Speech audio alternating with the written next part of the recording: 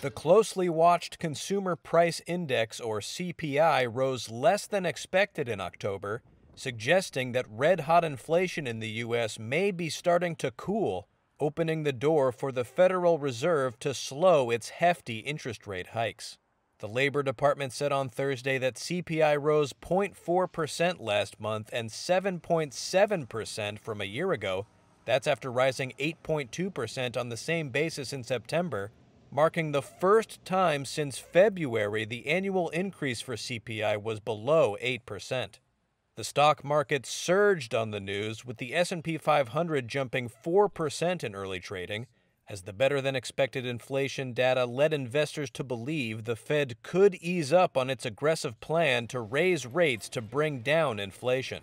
The Fed last week delivered its fourth consecutive 75 basis point interest rate hike and said the fight to lower inflation to its 2% target would require borrowing costs to rise further, but the central bank signaled that it may be nearing an inflection point and that future rate increases may come in smaller increments. Meanwhile, a second report from the Labor Department on Thursday, which the Fed also considers in its policy decisions, showed the number of Americans filing new claims for unemployment benefits increased last week, potentially bolstering the case for the Fed to slow its roll on rate hikes.